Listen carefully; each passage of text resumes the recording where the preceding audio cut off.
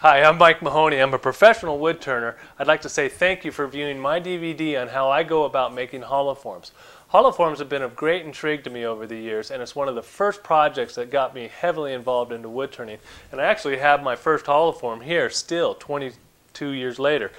I recall being very smitten with this piece, even though it's pretty brutal compared to the items that I'm doing today. And it's actually even worse if you actually got to see the inside. I only had a gouge to accomplish this job, so I didn't do that bad, but good to have a piece like this to see how things have progressed over the years. Today I want to show you all the tools that we have at our disposal and how they work, and the process from top to bottom. When we make a hollow form, we want to make really nice consistent wall thicknesses, gradually getting a little heavier here at the bottom to give our piece a little bit of gravity when we put them down. That's going to take a little practice and perseverance on your part. Later on in the DVD there'll be an opportunity for you to view how I make burial urns. Now hollow forms lend themselves to be great burial urns as long as you can attach a lid to them. And I'll show you the process of how I do it. You're also going to be interested in how big the container needs to be for the ashes that are going inside, and I'll explain that as well. Then we'll be making a little miniature hollow form like this. I love to introduce these into a classroom situation because if you have an accident, it isn't a huge tragedy. Now we're going to discuss the form, the focal point, and the whole process from top to bottom on these as well as the others. Let's go out to the studio and make that happen. Typically in my studio I'm wearing a respirator with a face shield. As you know, wood turning creates lots of fine particles and I wouldn't want to be breathing those on a daily basis. Today I'm just going to wear some safety glasses so I can project my voice better for the camera. Well, for our process of hollowing today I've chosen this end grain piece of maple. Basically all I want to do is put it between centers, round it up, put it in the chuck, and then we'll talk about all the hollowing tools that we have at our disposal to make that happen. So let's go do it.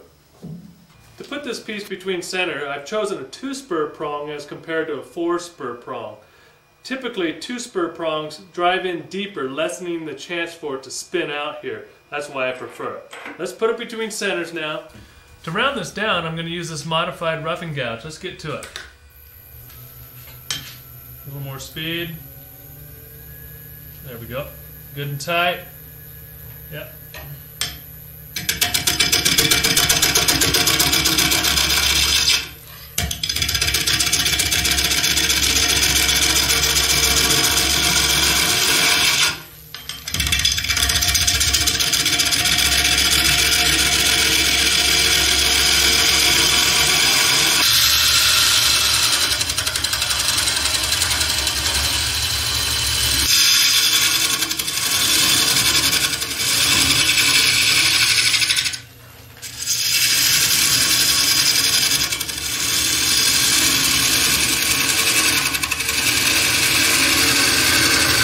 To finish rounding it up, I'm going to use this 5/8 long swept gouge. Long nose, long sweep.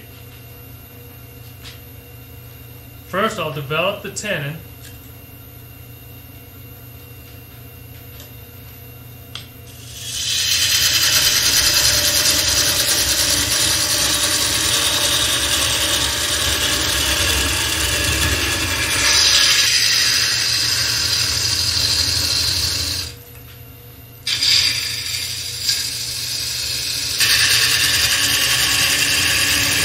See a form emerge now.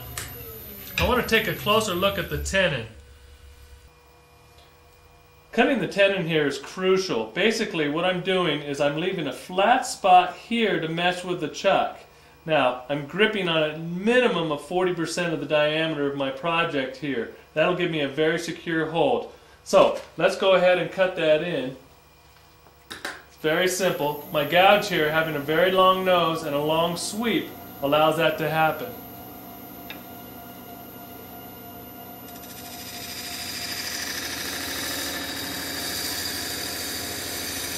And roll it right in like so. There we go, nice tenon. Okay, you can see this line stopping right there, and it breaks through all the way down to the bottom of the form here. My finished shape is going to be this bottom elevation here, so I'm not going to lose any of the tenon material. That's a great thing about a chuck, is it's so economical and ecological.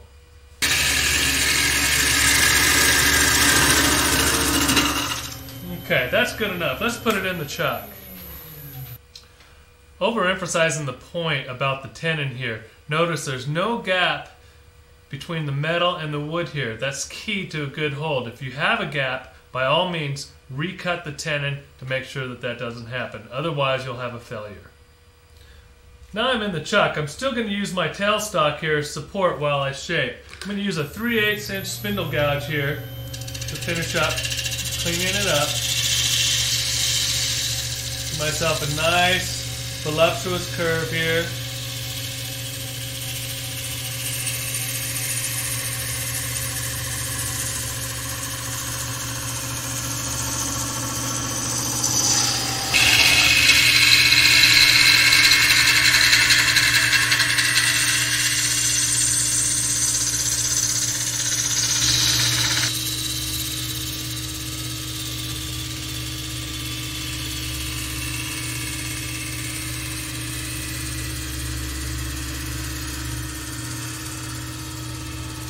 Nice little coved area right there. That looks good. Okay, now that we have our tailstock removed, I can get to this surface here. I'm going to cut a little V groove to accept the drill bit, and then we'll talk about the whole hollowing process.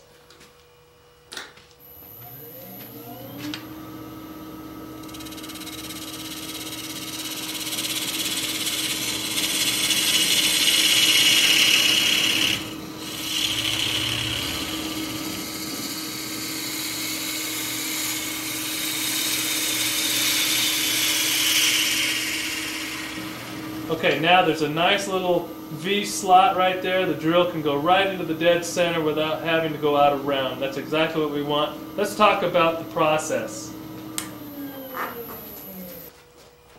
By cutting this V groove, what I've done is created an area where I'm going to throw my drill bit through the center of the form all the way down to my finished base. If you don't remove that center, it's going to be very difficult to scrape that area because it's spinning very slow. Now, let's look at the process, and then we're going to go discuss how many tools that we have at our disposal to make this happen. Now you can see my drill bit hole here. Make sure that you get that accurate because you obviously don't want to go too deep when you drill in your hole there. You might ruin your piece. Err on the side of shortness there.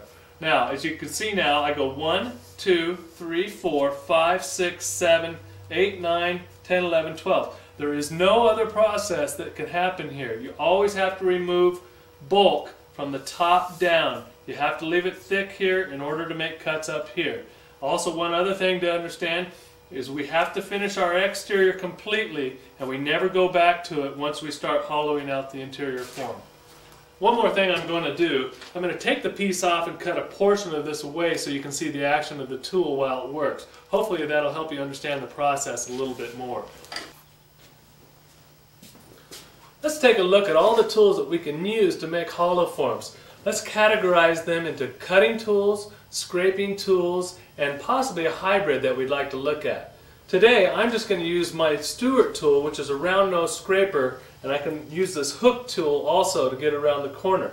That's not to detract from these other tools. I'm just using it because that's what I'm used to. Now, the cutting tools are typically a shielded tool, and it only allows a certain amount of wood to be cut through the cutter. Now, the beauty of this tool is it cuts the wood clean. Its drawback is it has a tendency to pull us into the cut, and then we have to react to that pull to create an arc on the interior of the form. You just have to know there's a little bit more of a skill curve to that tool, whereas a scraper will go exactly where we put it. Now, the drawback to a scraper is it leaves behind torn grain, possibly, depending on the timber. But we can manipulate the scraper at a shear angle to create a better surface.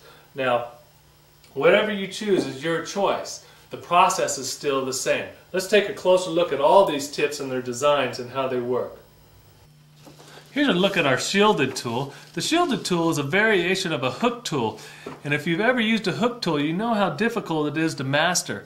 This shield has made this tool a lot easier to use because it limits the amount of wood that goes through it. Once you master the skill of using this tool, you can make beautiful interiors of your hollow forms because they cut the wood a lot cleaner. This is a Stewart boring bar, and it's very typical of many boring bars and scrapers for doing hollow forms. It has a little round nose tip on it, little machine tip, with about a 45-degree bevel to get the chin of the tool out of the way of the cut while you're working. This is a very efficient and easy to use tool. Here's a look at our Stewart scraper here.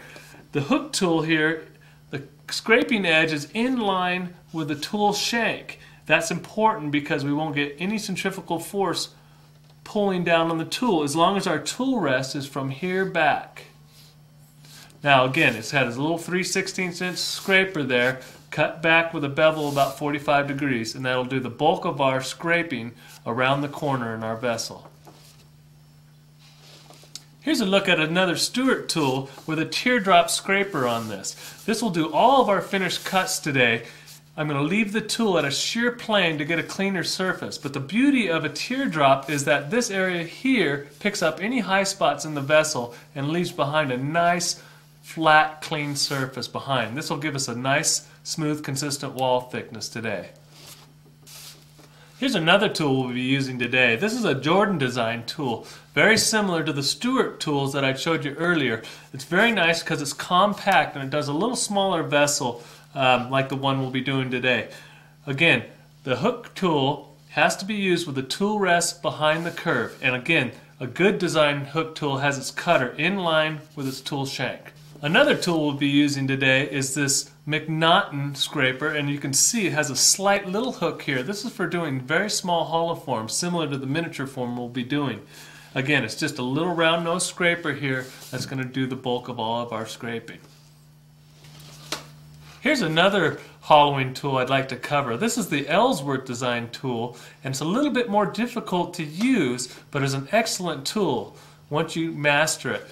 Since the cutter is off to the left here, has a tendency to pull a little bit on you, but again, in the right hand you can do wonderful work with this tool. Here's a look at the hybrid tool I was telling you about. The tip here is what's important. It's on a hook tool. Now, the metal here is made out of a microcarbide that is razor sharp and stays razor sharp well past high-speed type of steels.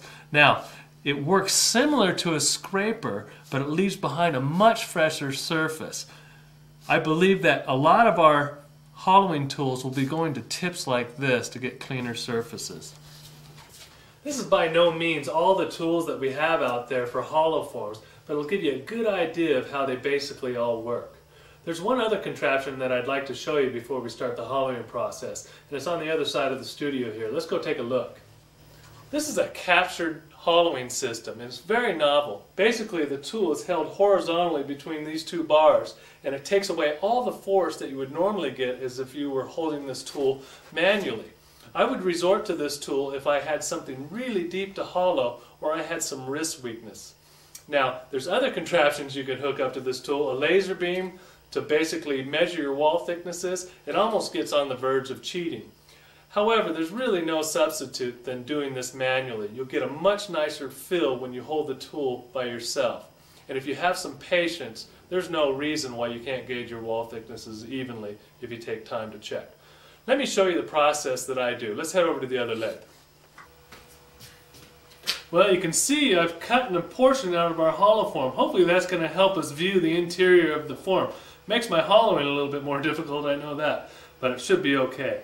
Let's drive a drill bit through the inside there and get our finished depth.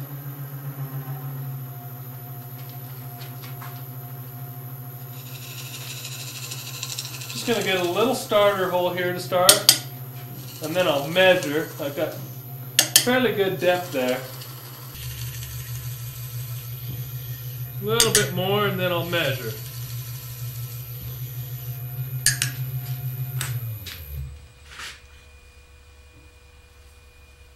Okay, I think I'm going to go try for this depth. There we go. Right there, my thumb marks the spot.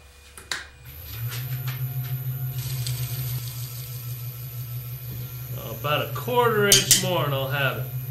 Be careful with this operation. You don't want to go too deep. Now, you notice my drill bit has a very large handle for security. You can also drive a hole in with a Jacobs chuck on your tool or your tail center, and that would be fine. Okay, we're going to hollow out now. Things to consider when we drive in there: the scraper that I'm using here has to be worked on a downhill plunge. That's the key. This is also end grain fiber, so I'd like to work from the inside out, inside out. There'll be times when I cut from the outside in, but I'm cutting a lot lighter going that way because the wood doesn't like to be cut that way. Let's go ahead and start.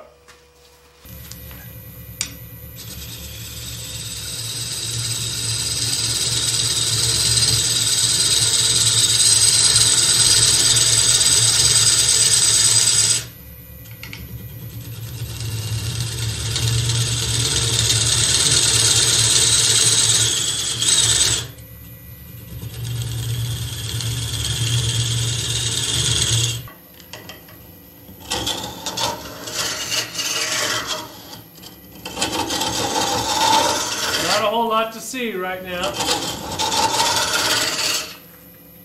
I'm sticking the tip of the tool into the drill hole right there and then sweeping to the left.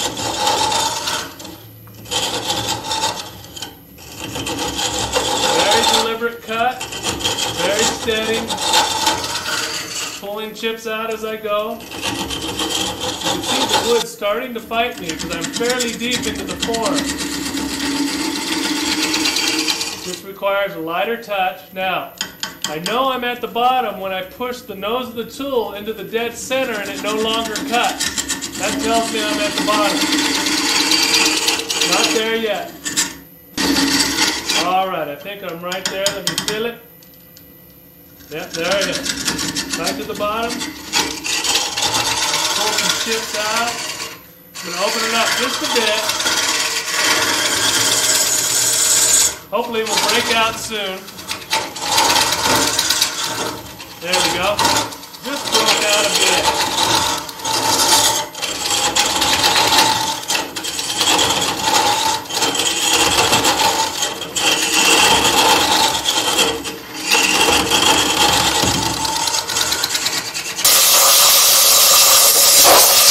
That's going to make it easy to get the chips out. Now, let's look on the chart and see where we are. Basically what I've done here is I've scraped 1, 2, 3, and 4. The drawing doesn't show it, but of course I've got a lot more mass down here where my chuck is. I'm really thick here, of course, but I have tapered it like that. Now I'm going to start working at 5, 6, and 7, and then we'll check our progress. Okay, let's open her up now just a bit. Top to bottom.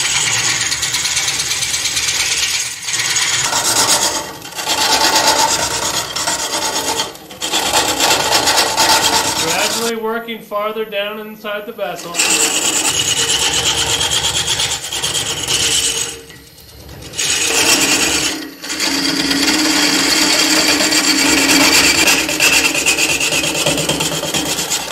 Okay, let's stop and look at our progress.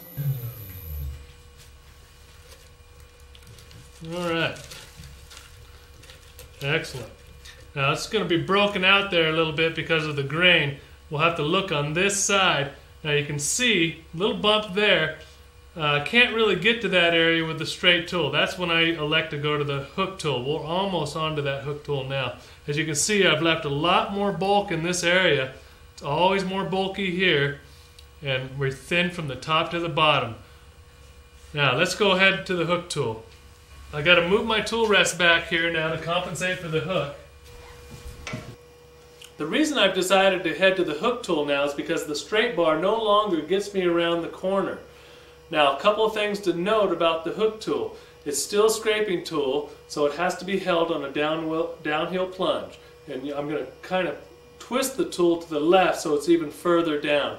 That keeps me from doing any catching. Again, I'm going to have the tool rest from this area back, not into the hook region. Let's go for it.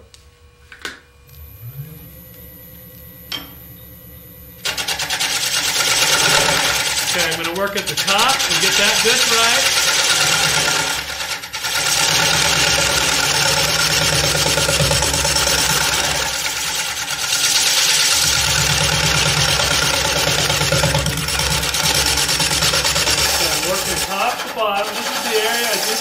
first. I'm not quite at my finished wall thickness. I'm going to let the teardrop scraper do that.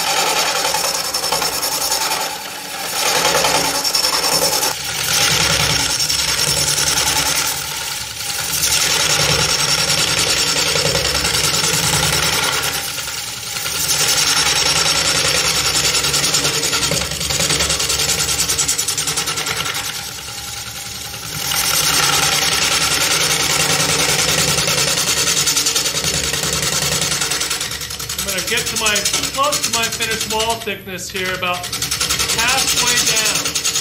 Then we'll take a break and take a look.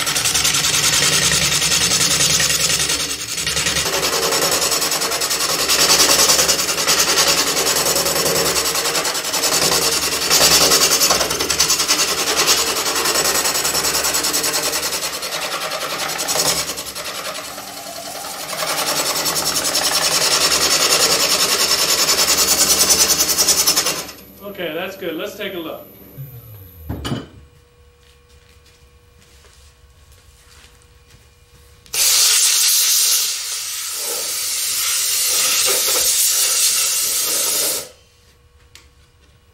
All right. Again, looking at this side, you can see where I'm going. I've gotten a little thin here as compared to this wall right here. And you can see this big shelf here. I've got to be aware not to hit that with the tool. I'm going to nick it off a little bit on the high spot and work it down. Let's color this surface here so we can see it better. Alright, you can see I've kind of darkened our cross section here.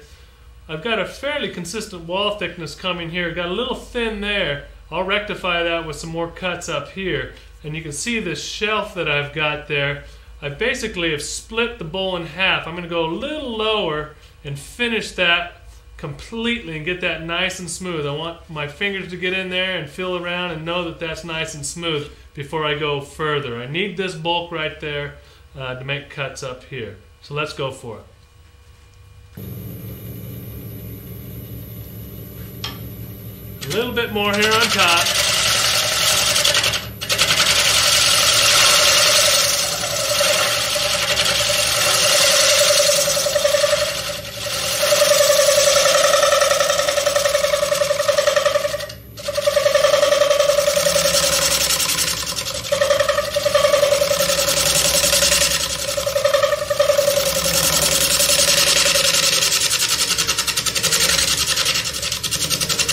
Okay, let's find that shelf. There it is.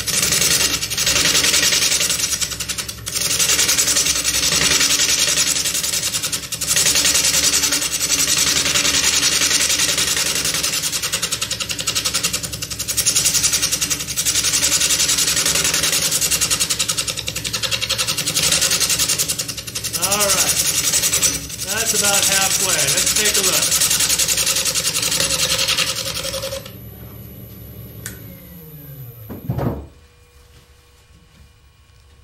There we go. I've lowered that shelf considerably and I've thinned our wall here. I think that works out good. Now, I'm going to go to the teardrop scraper to smooth this whole surface out up to here. Let's go for it. Okay, I've got my teardrop scraper here. A couple other things to elaborate on. When I put the tool in, I have to be very conscious of putting it in without hitting the rim. You'll ruin more bowls putting this tool in and taking it out. So be very careful and very deliberate when you put the tool in and when you take it out. Now, other things to consider, the teardrop again is going to pick up the high spots and leave a flat. And I'm going to work from the top to right where I left off here, right here at the middle. Now let's go a little bit more and then check our progress. Hopefully with a change of light you can see a little better what's going on inside there.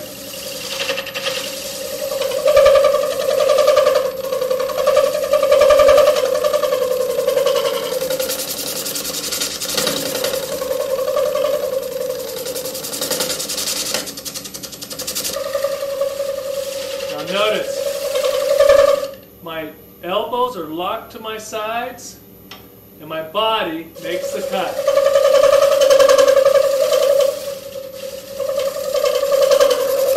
Very light cut here.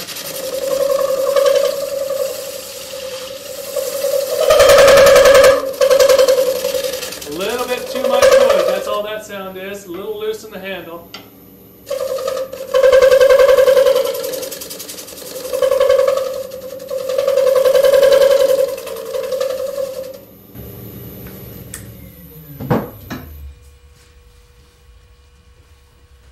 Now you can see I've got a nice steady line all the way to about here. Just a slight little ledge right there. Not a problem. Got my fingers in there. I know you wood turners are going to stick your finger in the vessels. You always do. That's got to be smooth just for you. So that feels really good. I'm done up to about right there. And then I'm just going to slightly give myself a little better curve. And then we'll get a little more aggressive with things down here. Careful putting the tool in.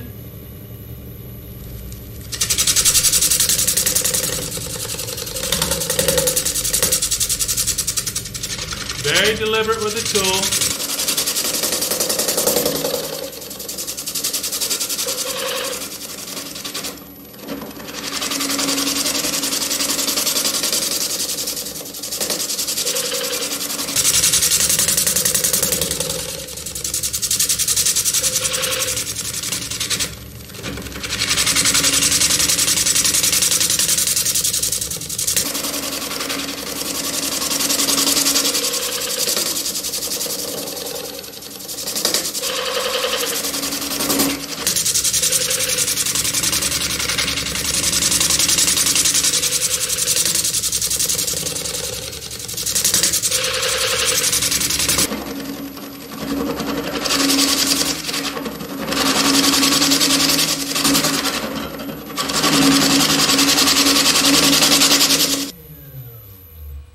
Let's take a look. Yep, almost have a decent curve there. A little bit more work to do. Back in.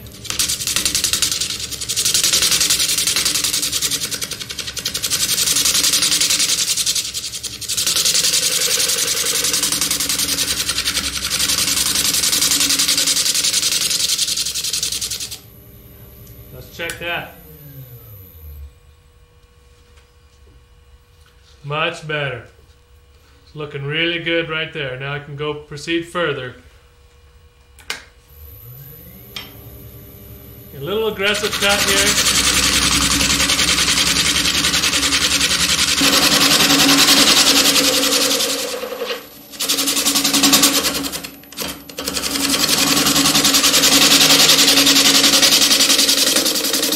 Does not like to cut right at it, so you got to come up the hill.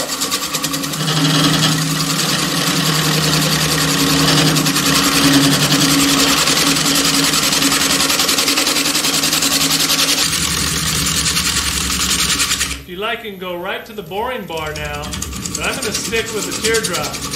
Not lazy.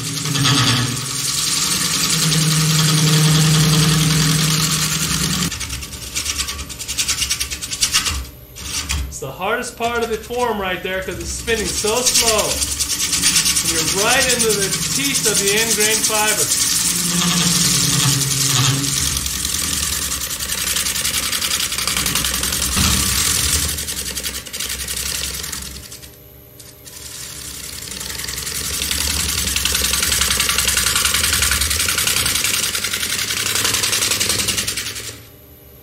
Okay, let's check that.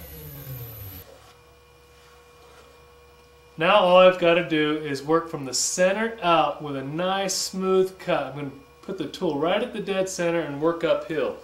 The way the tool looks like inside is I'm going to have the tool on a downhill plunge, and I'm going to tilt the tool at a shear plane. I'm going to find the dead center. I'm going to push hard with my hand here, and I'm basically going to move it up very slow up the hill and back off as I get up just a little higher. That's how the action works. Let's do it. Okay, find dead center. There we go. I'm right at it. Sometimes that's difficult to do on the end grain. There it is. Now, up the hill, a very light cut. There we go. Very deliberate up the hill. Back it up as I come up the hill and just take a lighter cut.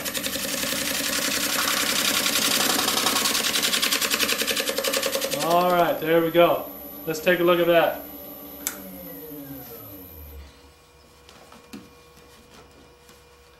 All right, that's exactly what I'm looking for. I've eliminated all the spirals. I've got a nice curve working right there. Let me show you a nifty little jig to take the bottoms of these holoforms off. You can do it numerous ways with a vacuum chuck or just a tension drive, just impinging on this surface. This little jig makes a nifty little item out of it. Now, it's basically a mandrel with a number 2 mortise taper on it, and this cone is homemade, so you can make it any size that you like, and this little faceplate slides back and forth depending on the depth of your holoform. I've already have it set up. I have a little sanding disc here that will impinge on the bottom that will drive it, and now let's put it back together. Snug it up, get that right into the dead center. I don't want to put a lot of pressure on it, but that's good enough. Now, I can get access to removing the bottom now. There we go. Should run fairly true.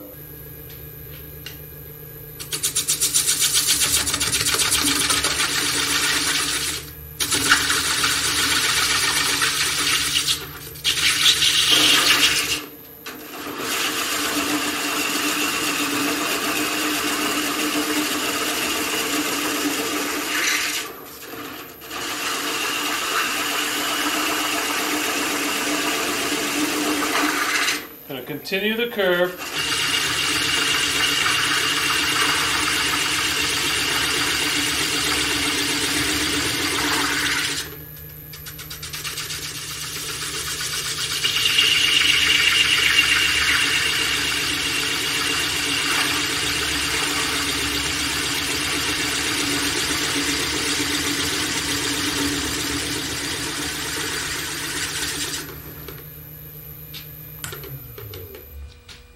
Okay, that looks good. Now I'm just going to undercut the base a bit.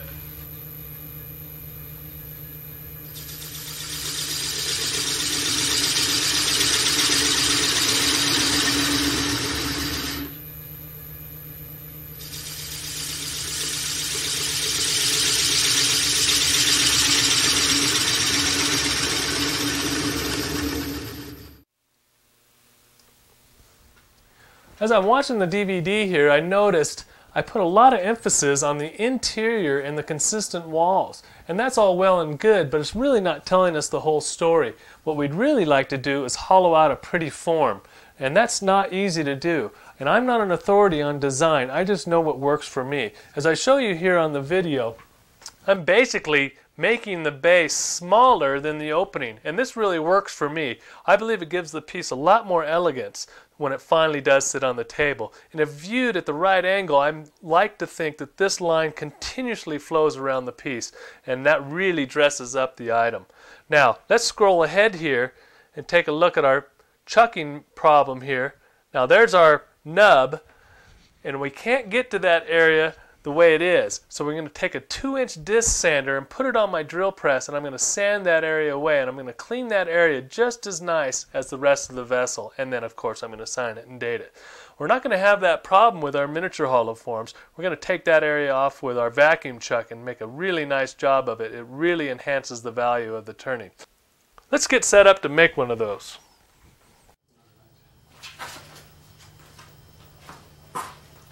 I like to introduce these miniature holoforms in a classroom situation. It's a great way to learn the process, and it isn't a huge tragedy if you have an accident. What I like to impart onto the students is form and focal point. In this case, this is a very classic form. It's a form that I make often, and it's one that I like to explore. Now, if you like contemporary forms or classic forms, you need to go out and explore those shapes. It's one of the greatest adventures you'll have as a wood turner. Now, focal point is the area of the form that is viewed most often, and in this case it's the upper portion of the form. Now, if I have a piece of wood that has some dazzling timber on one side and maybe just some straight grain on the other, I'm going to manipulate the wood so when the form is finished, the dazzling grain is on the top. Well, today let's go and make a beautiful little form from top to bottom, and we'll critique it.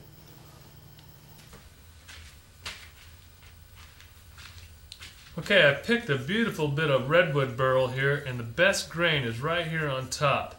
I put a screw hole there, and that's the easiest way I know how to hold this, since I don't have to do any manipulation this way. This is going to be a superior hold.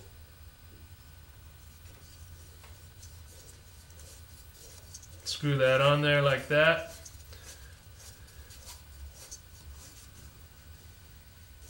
Snug up the tailstock a bit. There we go.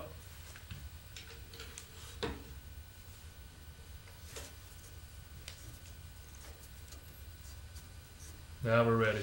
I'm going to rough it down here with my 5/8 gouge here. Long nose, long sweep. Very efficient.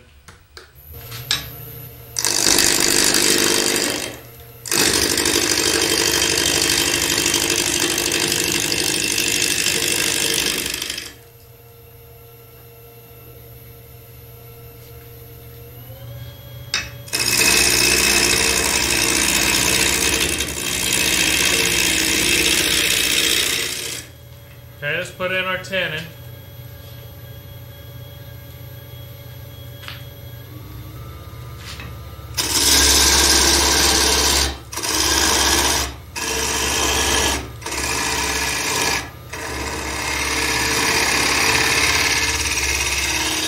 Fairly small tenon there. I have to have a chuck that fits that tenon.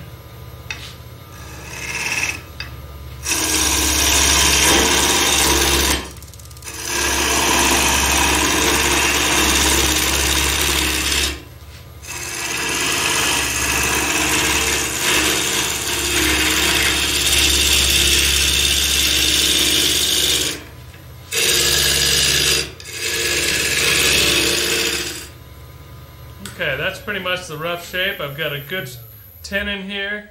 The wood's real pretty. Just good rough cuts. Now I'm going to put it in the chuck, shape it, and then hollow it.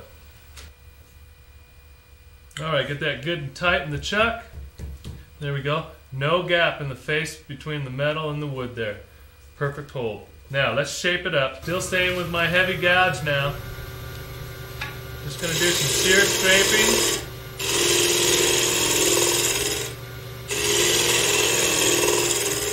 These aren't really rough cuts, but they're not finished cuts either.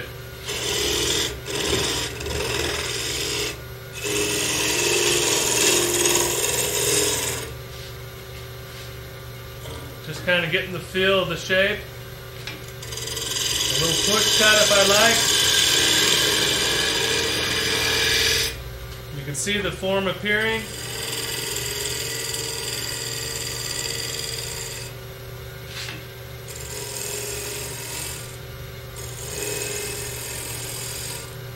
For balance, I like to keep the ultimate diameter here about 1/3 from the top or 2/3 from the bottom.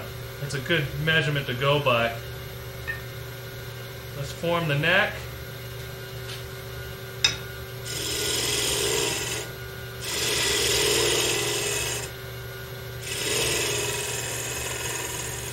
Okay, I like what I see there, so I'm going to keep it. Now I'm just going to refine it with some cleaner cuts. Now, the base of the piece is going to be smaller than the opening. That'll give this piece a little lift.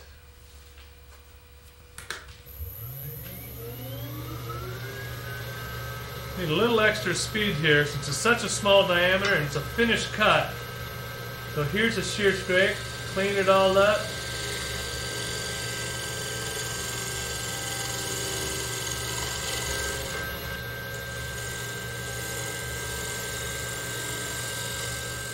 Trying to get a continuous curve from here to there, no flat spots.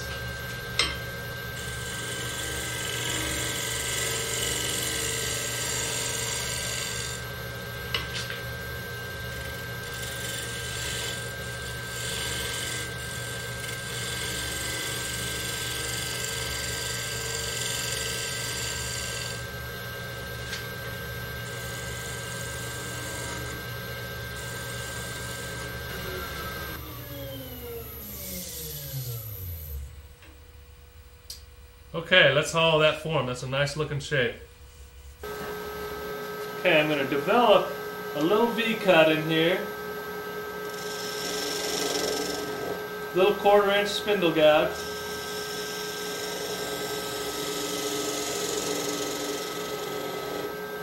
Okay, that'll work. I'm going to slow my speed down.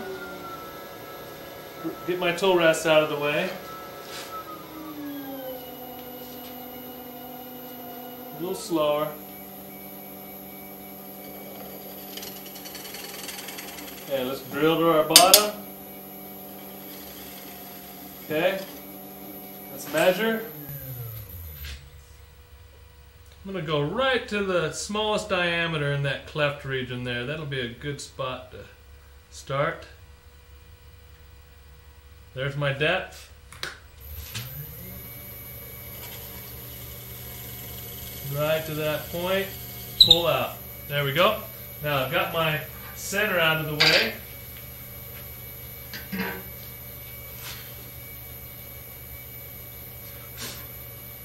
Okay, I'm going to use a little McNaughton scraper here that has a straight bar here, and on the other side of my handle I have a little hook tool.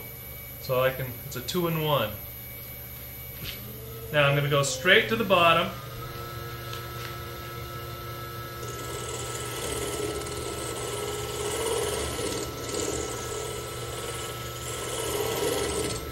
Okay, right now I've already developed my wall thickness. I'm about 1/8 of an inch right there.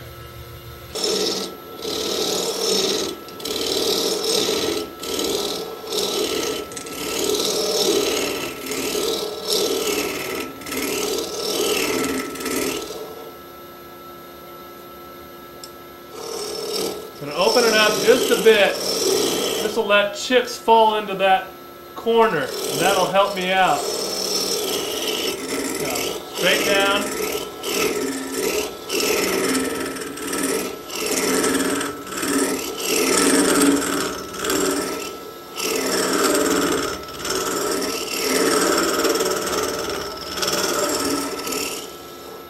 Okay, open it up just a bit more.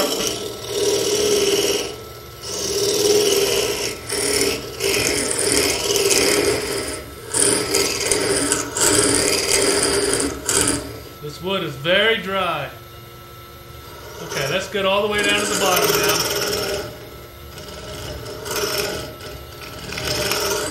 now. Nose of the tool goes right to the drill hole. Go left. Drill hole, go left. There we go. All the way down to the bottom now. Now I need to open up that way. Same process as the first one. I went straight down in a taper, and now I open up.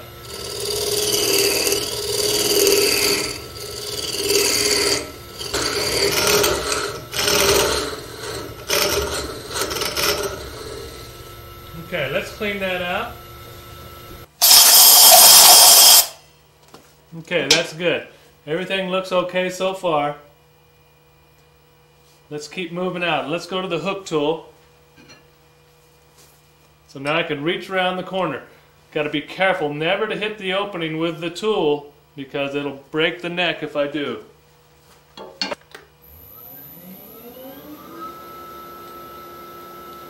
Alright, top to bottom.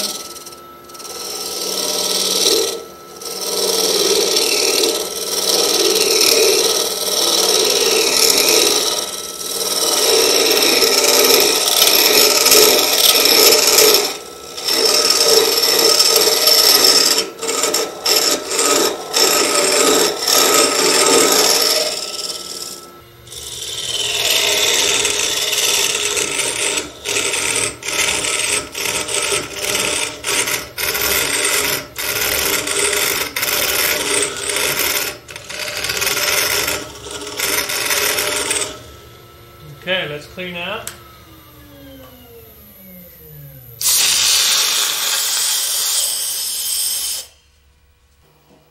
Okay, getting there, real close to being finished now.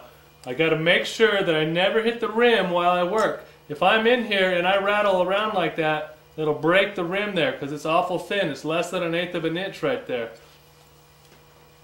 So be careful. A little more speed. These are almost finished cuts. Going around the corner, matching the interior curve to the exterior we've already cut.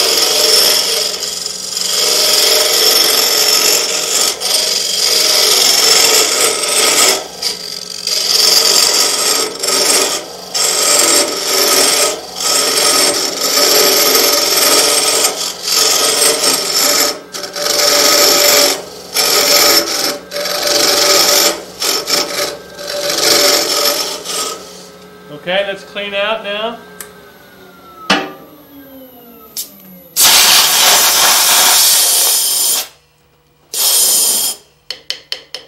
Okay, it's getting thin enough now that I have to start measuring.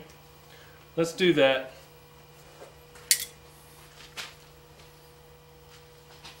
This is an awful large set of calipers, but you can see there I'm about 3/8 of an inch right there on the side. A little heavier there on the bottom. That's exactly what I would expect. There we go, about 3/8, another 1/4 inch to go. The more of these you do, the less you have to measure. But when you get like 1/8 of an inch here, you've got to constantly stop and check your progress. I'm finishing up the top here.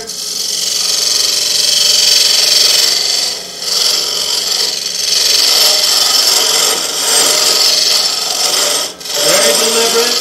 My hands are locked. My body makes the cut.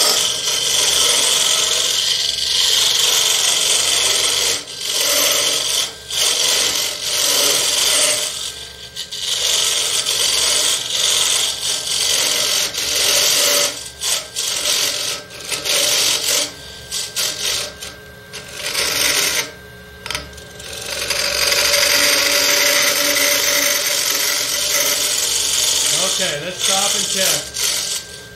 I'm working in an arc inside the form to match the exterior curve.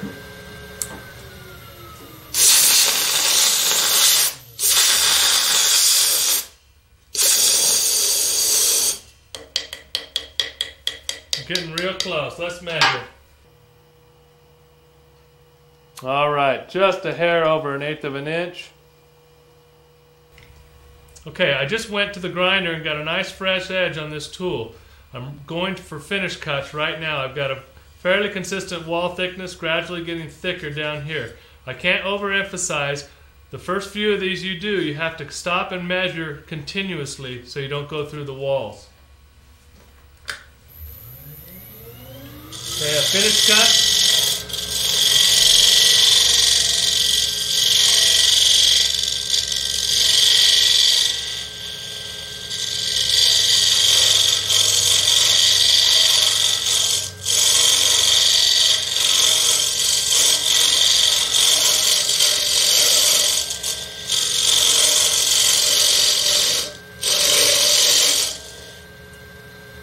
Alright, I have a finished wall all the way up to this point. Now I'm going to go right to the dead center and start relieving a little bit out of there. Let's find it. There it is. Go left. And I'll match up the curve.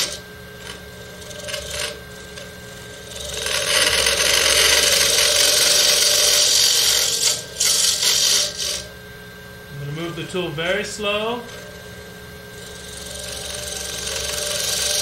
Finish up. There we go.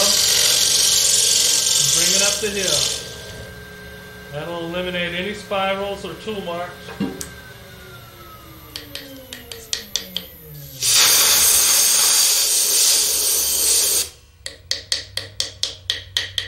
Okay, that feels good. Let me put a finger in there if I can get it in there. Yeah, that's a good curve. Alright. Let's sand it up. Okay, I'm going to start here with a little 180 grit. I'm going to sand in reverse here to start. Fold my paper into thirds. Provides an insulation. I've got to slow my speed up a good 50% in order not to build up heat.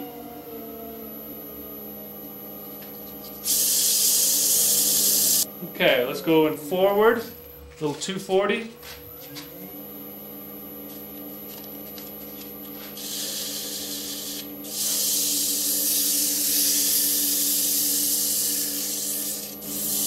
Okay, here's some 320.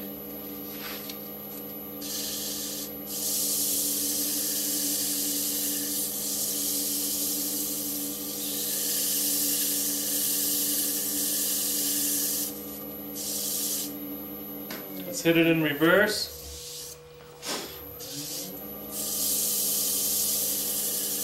Get a much better sanding job if I can sand in forward and reverse. Forward and reverse. Between grits. All right, looks good. We can proceed to 400.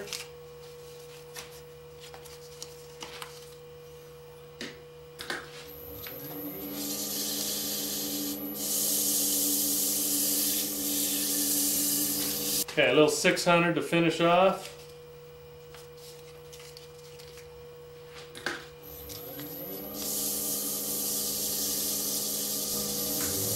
Maybe do a little hand sanding here if I see any spirals.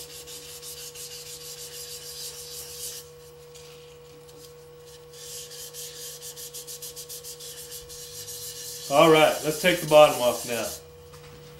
Well, this is my vacuum chuck here. The faceplate is made out of a polymer, and you can see I've cut concentric rings here, and basically they fit these little PVC connectors here. So whatever diameter I need, I can just plug in. As long as they run true, I'm okay.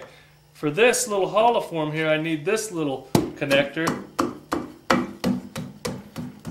and that'll suit me. It'll fit right in across the face there. As long as I'm centered up, I'm going to be good. Now this little gasket area here is a little plumber's gasket. It's hard plastic or hard rubber, and it's not so hard that it would mar the surface of the wood. But I've just glued that onto that surface there. As long as it's running true, I'm safe. Alright, what I've done now is I've measured my bottom. I know where I am. I'm right at that smallest diameter, so I've got quite a bit of wood to remove yet. Now let's plug this in. I've got my center mark there from previous chuckings. Okay, that centers me up on the back, but it doesn't center me up here. Let's bring my tool rest up here as my thumb is my guide. Okay, let's center it up on the top. Leave it a little bit loose so you can make these adjustments. Boy, real close. Let's try that. That looks really good. Let's snug it up. Don't push too tight. Let's do a little loose. Alright, that's running dead true. Now let's put on our vacuum pump. Alright, that's running spot on. Now, let's trim it away.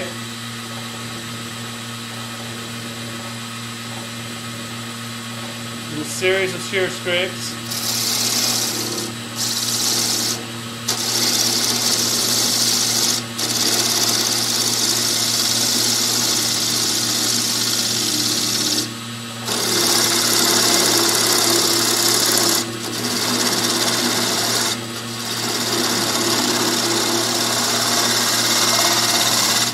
Okay, that's about my bottom elevation there. Let's just scrape in the line.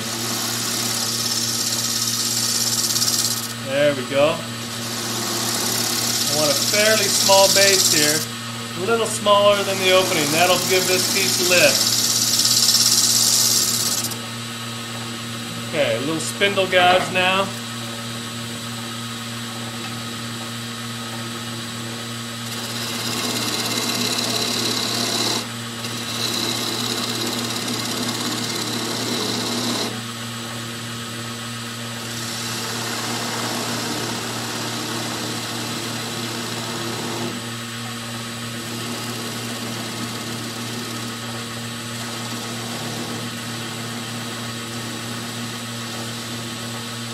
Okay, there we go.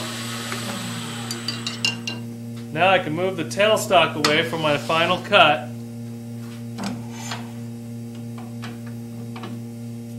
Let's make sure that's on there good and tight. I'm going to be very light with my cut anyway.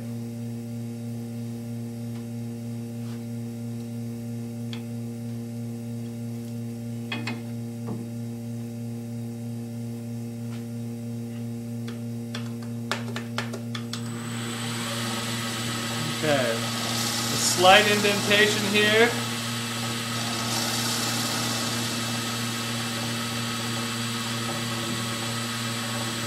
A little detail.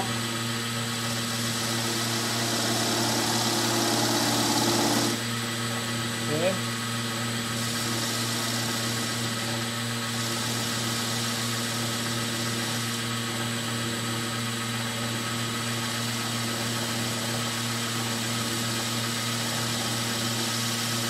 There we go. That's the beauty of a vacuum chuck. It gives me total access to this area. The whole piece now is completely turned. There's no undulations or anything. It's all nice details. I'll just sand this up and we'll call it good.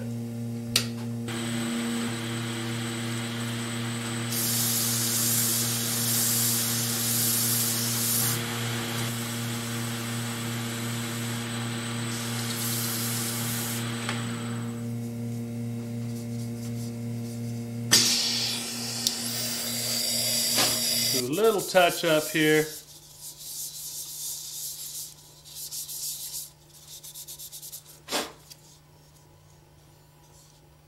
Okay, the detail's nice and clean. I'm happy with that. We'll put some finish on it and then we'll talk about it in our wrap-up. Okay, let's get into our burial urn section of our DVD. As I mentioned in the introduction, holoforms lend themselves to be great burial urns as long as we can attach a lid to them. What we need to know more than anything is the size of container we've got to make for whatever's going inside. The general rule is you need a cubic inch per pound of whatever's going inside. Well, if you had a 180-pound man that's cremated, you're going to need 180 cubic inches. Well, that's roughly 3/4 of a gallon, and I understand half gallons and gallons, so I can kind of picture that volume. But what I would do, instead of going through some elaborate mathematical equation, what I would do is oversize the urn. Now, I would start for humans with a piece of wood that's 10 by 10 by 7, and that will give me more than enough volume to fit just about any human. Now today, the piece that I'm going to make is for a friend who's lost a dog, and that dog was roughly 25 pounds, and this little container is going to be more than enough for that dog. Now, as you can see, I've rough turned this piece about a year ago, and it's gone quite a bit oval. What I'm going to do is I'm going to put it back on the lathe and true up the tenon, flip it around, true up the exterior, hollow out the interior, sand it, finish it. Now, we're going to make a nice little threaded collar and a threaded lid, put a finish on it, and it'll be ready for her puppy dog. What you're going to need to know about the drying process of all these things, they have to be well dried and roughed out in order to connect them so they'll stay round over a lifetime. So in this piece, for instance, I've kept it at about 10% of the wall thickness. So it's about 3/4 of an inch thick, and then I let it set aside to dry. And the same thing goes for the two parts that I'm going to put on it, the threaded collar and the threaded lid. Okay, let's go make it happen. Okay, to true up the tenon here, I've just cut a little bit of wood here and just put a taper on it. It's going to fit right around that hole. Put it between centers, true it up, and we'll flip it around.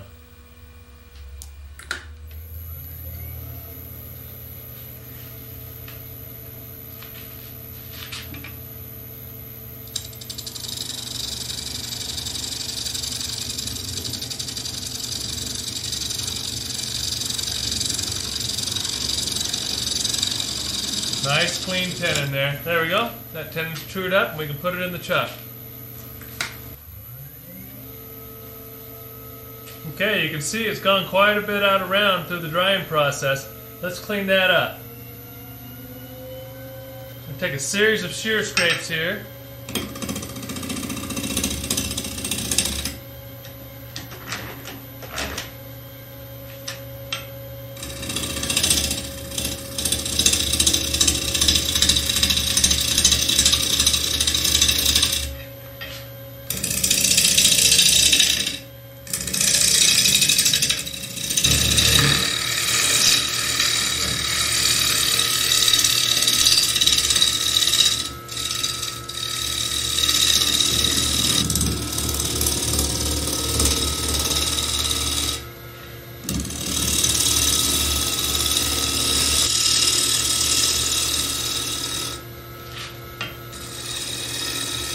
Okay, it's round now. Let's clean it up with some shear scrapes, some nice fine cuts.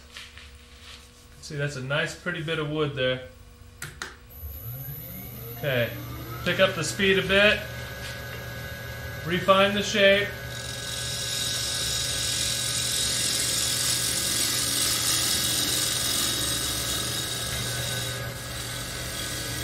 Nice soft shoulder here.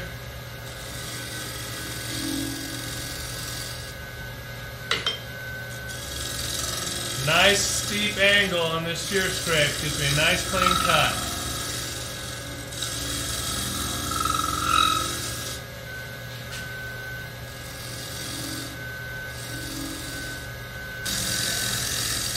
Slim it up just a bit.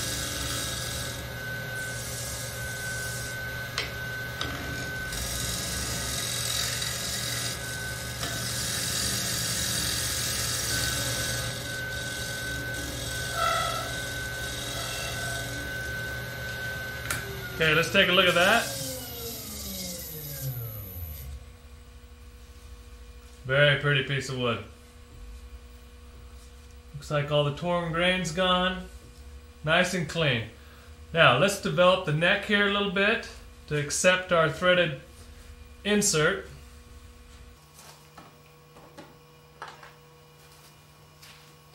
What I want to do is slope this down just a bit.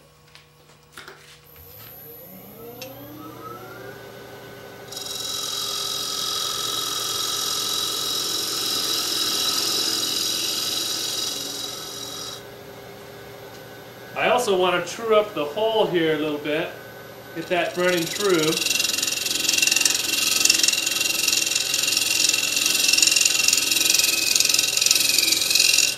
There we go.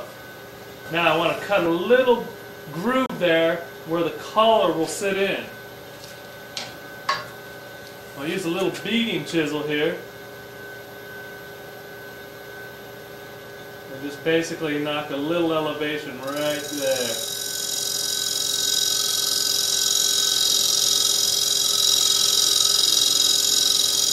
There we go. That'll make sure that the collar sits flush and not above where the lid will be. For this little form here, I'd like to use this Jordan designed hook tool. It's a perfect size for a small hollow form like this. I'm still going to hollow from the top down. It's a little uneven in there, so I got to be careful when I start. Again, the tool rest has to be behind the curve. Real easy going in.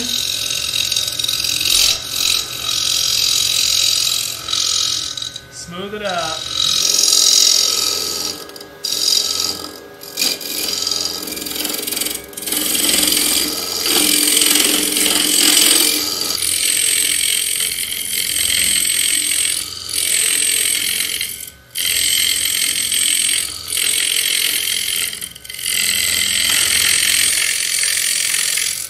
Taking lighter cuts.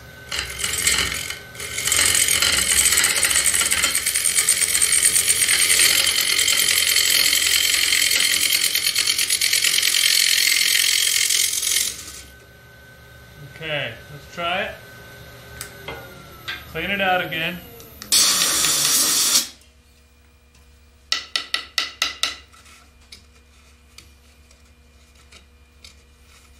Alright, now all I got to do is smooth it up. It's all good now. Okay, to finish up here, I've got it nice and smooth right here on the top. I'm going to go to the hybrid hunter tip here and finish up from the inside, dead center, up to about right there. I can use the straight tool on that as long as I don't go around the corner. Now find dead center. This will give me a nice smooth finish. Up the hill. Very deliberate.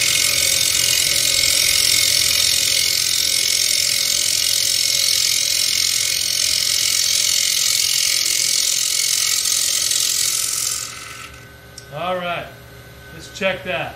Now I use the tool at an angle like that, not straight at it. So that way it wouldn't catch.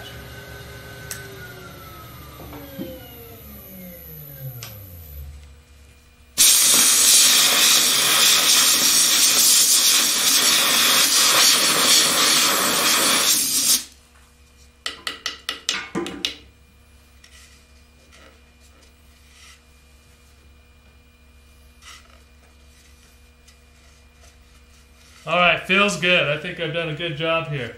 Let's do a little bit of sanding on the inside. Finish this up on the exterior with some good sandpaper.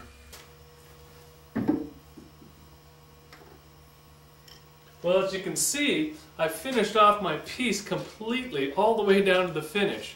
Now, what I've got to do now is make the collar. And the collar in this case is going to be made out of boxwood, but any wood that threads well and is fairly elastic will do. Now, I don't make it out of blackwood because blackwood has a tendency to be a little brittle if you cut it into a thin cross section.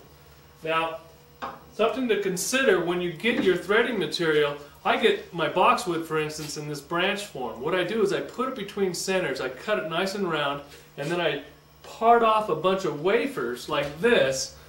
I drill a hole through them, and then I let them set aside for a couple of months, and they're ready to go. This will become our little collar right here. So quite a bit in the drying process, I know, but it's well worth it if you want to make these fit over time. Well, let's go ahead and do it. Okay, let's measure our interior diameter. Our collar is going to go right into that area. There we go. Now let's chuck up our wafer.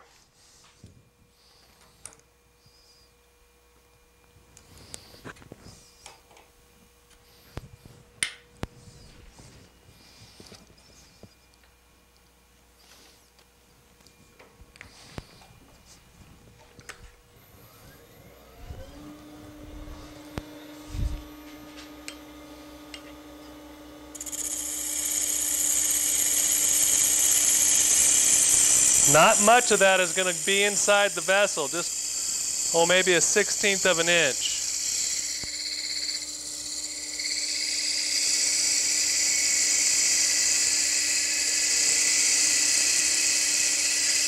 Okay, there we go. Okay, I moved to a different set of jaws on my chuck now, so it'll grip that tenon. Now let's measure another diameter here.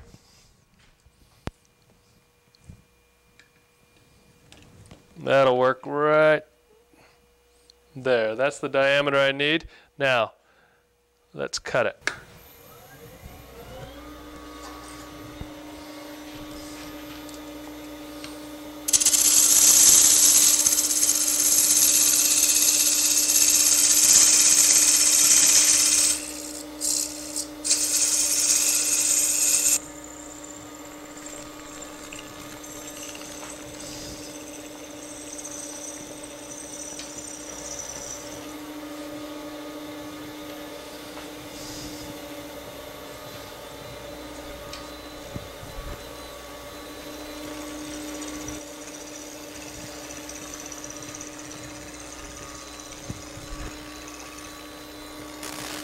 Take half that thickness off.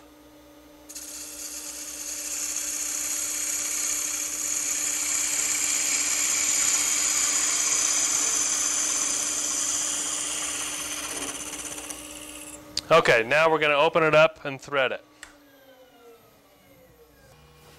Okay, I'm going to open this up to any diameter that I want.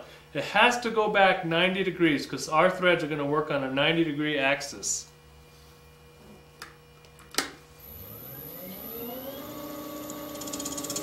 Softly.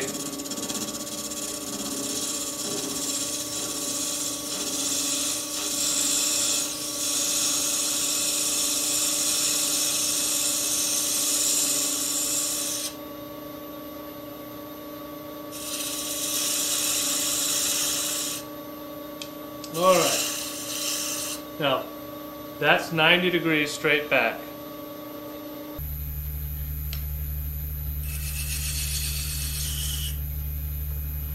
In order to start our thread, I have to chamfer that front edge. Now, let's take the chaser. And notice the chaser will strike the wood somewhere in the middle of the chaser, not the lead tooth.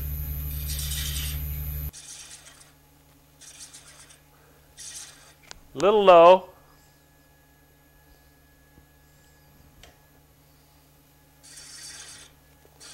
As you can see, it's a very simple operation. There we go. There's our thread. Now the chaser is going back at 90 degrees to the face of the washer. And then I'm just going to develop the thread. That's it. Now I'll put back my chamfer.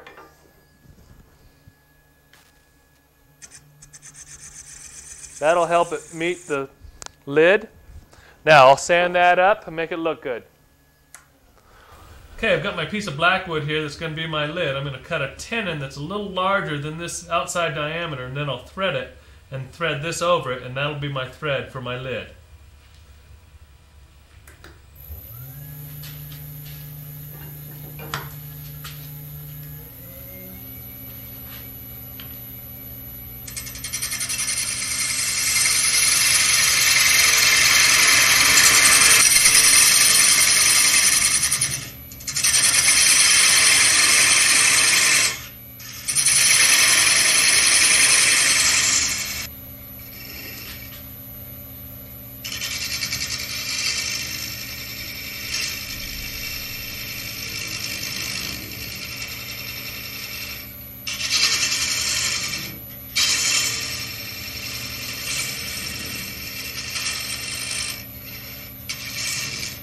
Okay, that's my diameter. Get that 90 degrees there. I'm going to chamfer the front. That's where I start the thread.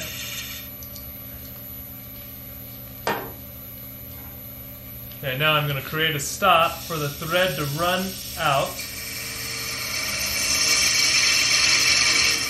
There we go.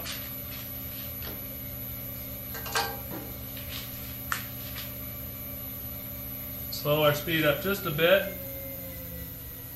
It's a little tricky thread to make because I've got to pull it out before I hit that wall.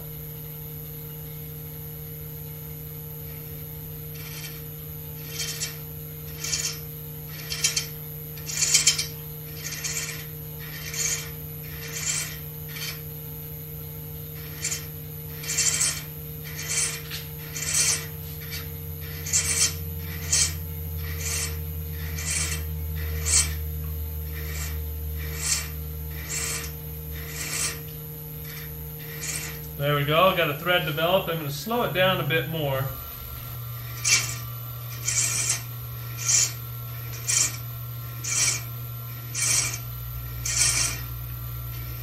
Just go back over it until it gets fully developed and it's 90 degrees. Almost there.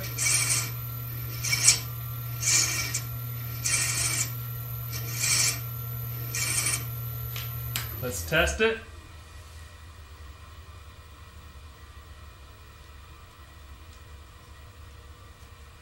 Alright, good fit. Alright, that'll work. Okay, I'm going to turn this around now. I'm going to cut a female threaded jig to screw this into so I can develop the finial. Now I've developed a little jig here that I can just thread my lid to, and now I have total access to my finial. Got to be light with the cuts here.